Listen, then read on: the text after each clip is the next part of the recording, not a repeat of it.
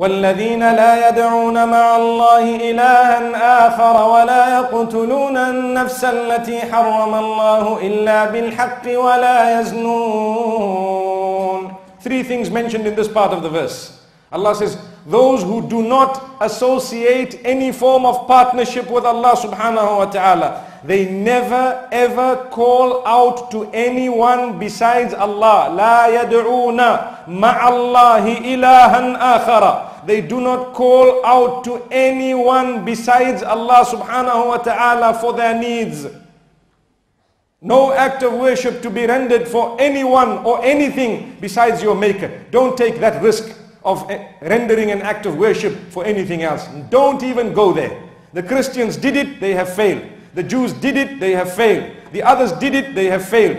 The traditionalists did it, they have failed. What makes Islam the fastest growing religion today? What is appealing to the intellectual mind of the females who are accepting Islam in their thousands on a daily basis? The intellectuals is the fact that you have a direct plug-in with your maker. Go and read the articles. Why I accepted Islam. Just Google that and see one after the other. They say this direct plug-in is unique. You talk to your creator, you confess your sin to nobody besides your maker. No one needs to know what you did, never. And the minute you say, oh Allah, I regret, I admit, I seek your forgiveness, I won't do it again. Those four conditions, your sin is wiped out, deleted, gone, completely forgotten.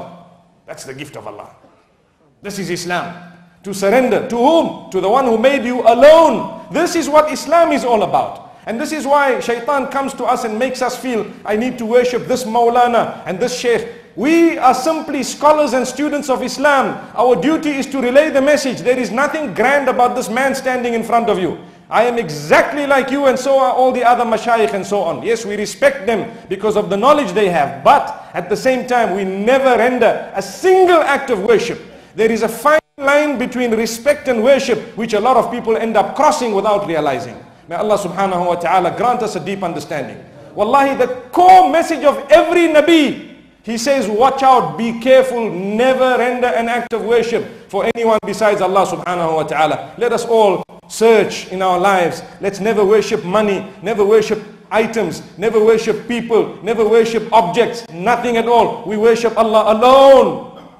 Lillahi al-amru min qablu wa min ba'du. For him is the command from the beginning, before everything, and at the end after everything. Solely Allah subhanahu wa ta'ala. The second thing in this verse, this part of the verse, Allah says, La yaqtuluna an-nafs. They do not kill a person. They do not commit murder. No murder at all. You don't kill someone. Not at all. In the same way I have a right to live, you have a right to live. We all have that right to life. Yes. If there is a judge in a court sentencing a person with the correct constitution, finding them guilty according to the law of Allah subhanahu wa ta'ala, and that requires their execution, that is something else. It is another matter. But here we're talking of murder.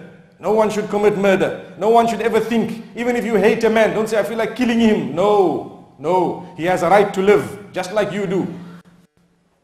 I had a young boy who emailed me telling me, I feel like killing those who sin. And I told him, brother, you are destroying, firstly, you are destroying what is called mahallu da'wah.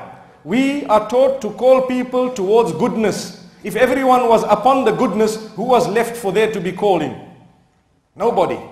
So Allah created certain people deviated, certain people not Muslim, certain people outside the fold, certain people following a different path as a gift for me and you.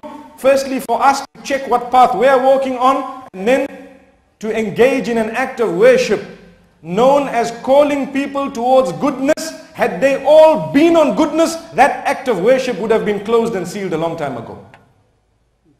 So whenever you see a person deviated, rather than thinking, let me beat them up and kill them and this and that, those are all satanic and devilish thoughts. You rather say, Ya Allah, I thank you for the opportunity, giving me an opportunity to go out to this person and tell them, brother, don't do that, it's wrong. Just that statement of yours can earn you paradise. And we don't realize that. We look at a man entering a nightclub. Instead of thinking, how best can I get him the message of Allah, we start going to spread rumor about him. What type of Muslims would we be? So we need to make sure we clear our hearts. May Allah subhanahu wa ta'ala save us and our offspring from nightclubs, from drugs, from alcohol, from gambling, from adultery, from all these sins of the age. May Allah subhanahu wa ta'ala protect our offspring from being gay and lesbian. May Allah subhanahu wa ta'ala really grant us protection. The environment out there is pretty hostile, and it is becoming more and more difficult to live in an environment which does not respect any form of morality.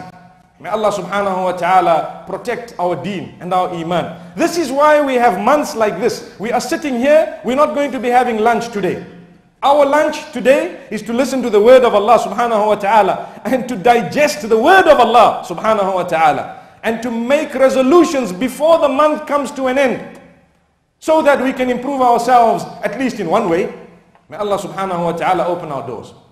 And this is why the rest of the verse Allah says, وَلَا يَزْنُونَ. The true believers of Allah do not commit zina. They don't commit adultery and fornication. Allahu Akbar. Look at how merciful Allah subhanahu wa ta'ala is. Immediately after that he says, وَمَنْ يَفْعَلْ ذَلِكَ يَلْقَ أَثَامًا يُضَاعَفْ لَهُ الْعَذَابُ يَوْمَ الْقِيَامَةِ وَيَخْلُدْ فِيهِ مُهَانًا. Whoever engages in these three, associating partnership with Allah, committing murder or committing adultery, Allah says for them the punishment will be doubled. And they will be entering into hellfire, and they will receive in there a punishment for a very, very long time or forever. May Allah safeguard us. And immediately after that he says, Illa, Allahu Akbar. That is the mercy of Allah. Illa meaning there is an exception. Allahu Akbar, an exception. So those who have committed sin, Allah says don't lose hope. We have an exception. People who committed a sin with no repentance, those are the ones who are doomed. But إِلَّا مَنْ تَابَ وَآمَنَ وَعَمِلَ عَمَلًا صَالِحًا فَأُولَئِكَ يُبَدِّلُ اللَّهُ سَيِّئَاتِهِمْ حَسَنَاتٍ. Allahu Akbar. Allah says the exception of those who engage in repentance and do good deeds after their repentance. Allah says we will take the sins they committed and convert them into good deeds and put them onto the right side of the scale. When they come on the day of Qiyamah, their sins will have been converted into acts of worship because of the two conditions that they met. One was istighfar and tawbah, and the other was after they repented, they only did good. They didn't go back to that. So when you seek forgiveness, you are forgiven. But when you seek forgiveness, and after that seeking forgiveness, you've never gone back to that again, Allah says, now you deserve that deed of yours to be converted into gold. The bad deed is converted into salah, into hajj, into zakah. Some of us have never made hajj. May Allah make it easy for us to go, inshallah. And some of us cannot afford it. But who knows, when we come on the day of Qiyamah, 5 hajj next to your name. Why? Because you committed so many sins, then you repented to Allah and never repeated them. So Allah says, this was more powerful than 5 hajj. Allahu Akbar. This is from the hadith of Rasulullah sallallahu alayhi wa sallam.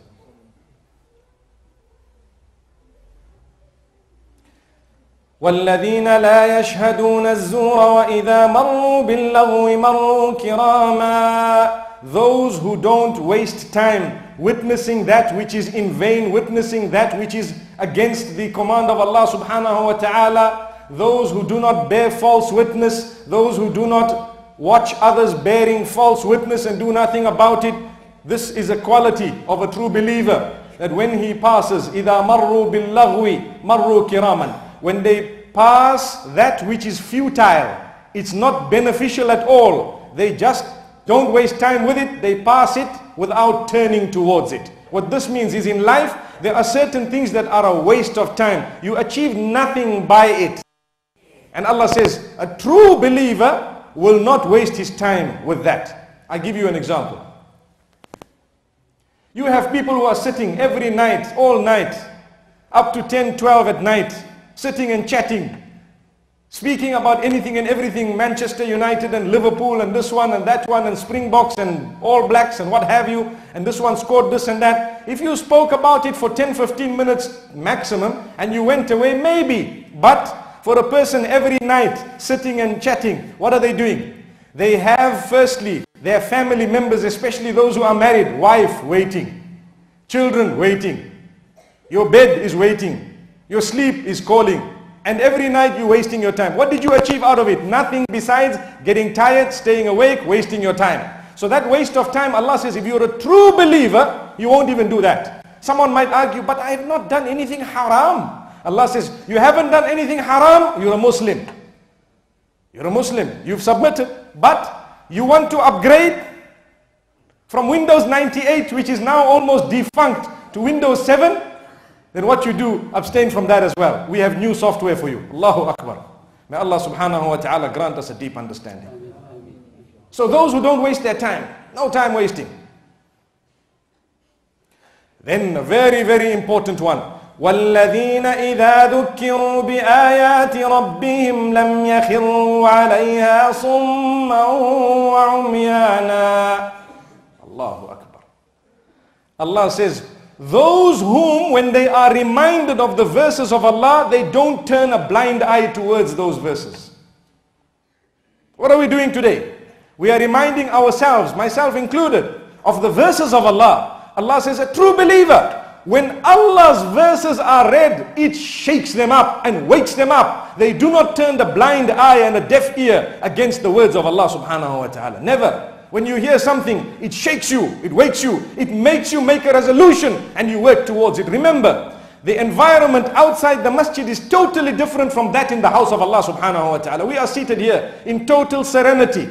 Our hearts are in the softest conditions. We are in the month of Ramadan on a Friday in the house of Allah subhanahu wa ta'ala at this midday peak hour. Allah subhanahu wa ta'ala softened our hearts. If you want to make a resolution, don't say I will do it today, later on or tomorrow. Say I have done it now.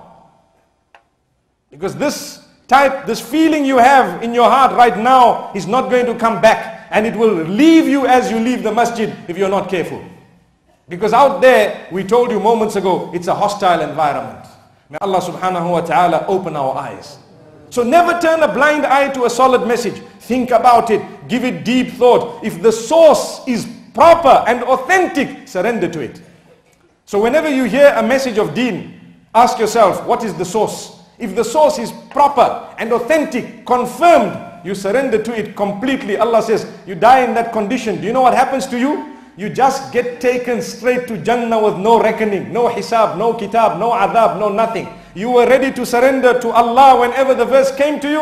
Allah says for you in return, you go straight to paradise. We don't want to talk about what other deeds you did. It's enough. The fact that there was dedication from you was enough. May Allah make us dedicated. So this is why never turn a blind eye. وَالَّذِينَ يَقُولُونَ رَبَّنَا هَبْ لَنَا مِنْ أَزْوَاجِنَا وَذُرِّيَّاتِنَا قُرَّةَ أَعْيُنٍ وَجَعَلْنَا لِلْمُتَّقِينَ إِمَامًا. The true believers of Allah are those who make a dua for their offspring as well, and for themselves. Not just for themselves, but for their offspring as well. Those who say, oh Allah, bless us with offspring who will be the coolness of our eyes, Ya Allah, and make us the leaders of those who are conscious of you. Make us one of those who are conscious, and our children as well. Make them a source of coolness for us. How many people today complain about their children? How many people today would look at the child and cry to say, my child is on drugs, my child has gone into that bad habit, my daughter, astaghfirullah, may Allah protect us, has engaged in this type of activity, she has spoiled our reputation, this person has done that. People are complaining primarily because we ourselves maybe have not surrendered properly to the command of Allah. May Allah subhanahu wa ta'ala grant us that surrendering. Thereafter, we need to make dua and live your life in such a way that not only dua, but together with dua, you look at the means of achieving what you've asked for. You need to look at the means of achieving what you've asked for. Musa alayhi salatu wasalam was totally helpless when he got to the sea, and behind him was the Pharaoh. Totally helpless, nothing, no way. He knew in his heart, Allah is with me. And he did not just say, Ya Allah, oh make for me a way. Allah subhanahu wa ta'ala told him, Musa, put in your effort, we'll show you what we'll do. What is your effort? Strike the sea, then see what happens. He didn't just stand there and watch. Allah says, you make an effort, play your role, then you see what we do. So he struck, then the sea opened up and they walked through, as you know. So without your effort, your children are not suddenly going to become, through a dua, the most pious of people. You need to live properly. You need to be a good role model. You need to know what the word I love you means when it comes to your children. Many of us think when you tell your child, I love you, my son, I love you, my daughter, that means when they say, Dad, I need this, you say, no problem, here it is. Dad, I need that, no problem, here it is. And talid al-amatu rabbataha. The hadith speaks about how a mother will give birth to her boss. Why? Whatever your child says, harder. It's fine, it's done. Consider it done. Then your child, what will happen? They ask you for a phone at the age of 8, 9, grade 3, 4. They want a cell phone. What happens to a cell phone? It is a hell phone at times. May Allah protect us. May Allah open our doors. It wreaks havoc in our lives. Firstly, to start with, marriages break because of hell phones. So if you know where C is, A, B and C, it will stop there. But if you don't know and you slip it all the way to H, what will happen? It becomes a hell phone. May Allah subhanahu wa ta'ala grant us understanding. So it's important for us to make this dua for our children and to try our best to bring them up in the best way. And Allah subhanahu wa ta'ala thereafter ends these verses. He ends these verses. What does he say? أُولَئِكَ يُجْزَوْنَ الْغُرْفَةَ بِمَا صَبَرُوا. Straight, Allah says, those who have these qualities will be granted a special place in paradise. Al-Ghurfa, known as Al-Ghurfa. It is a special room, a special abode, a special palace.